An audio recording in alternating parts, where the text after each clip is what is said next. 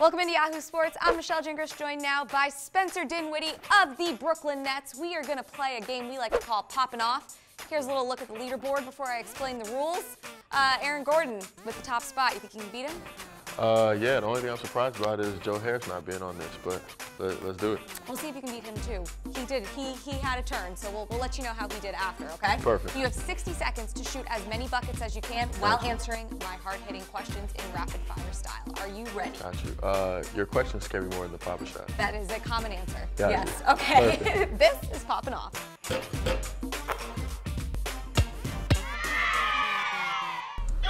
Most used app on your phone. Twitter. Go-to deli order. Turkey, bacon, and egg. Best trash talker you faced. Trash talker. Oh, that face. Draymond. Poster you had on above your bed as a kid. Kobe. Best nickname you've ever been given. Spence. Favorite off-day activity. Sleep.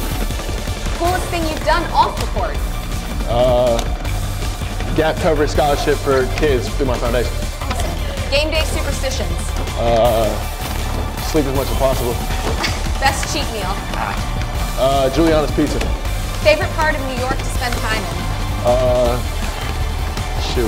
Lower East Side. If you could have dinner with any person in the world, who would it be? Will Smith. Okay. Yes. Favorite ice cream flavor. Come on. Come on. Sports movie you would like to have starred in. Sports movie I'd like to have starred in. You got this. 6 Man. Favorite arena to play in. Staples Center. First jersey you ever owned. Kobe. Best sneakers to rock. It's mine. Favorite sport other than basketball to play. Football. Favorite country to visit. I should have did that. I should have done that. Yo! I should have banked them hoes. The f. Come on. Oh man, what? That's good. Overtime. All right, so you cracked the top 5. Not too shabby. Yeah, not too bad. Yeah, not bad at all. So some of the things that stood out to me, the coolest thing you've done off the court, the scholarship. Yeah. Tell me a little bit more about that.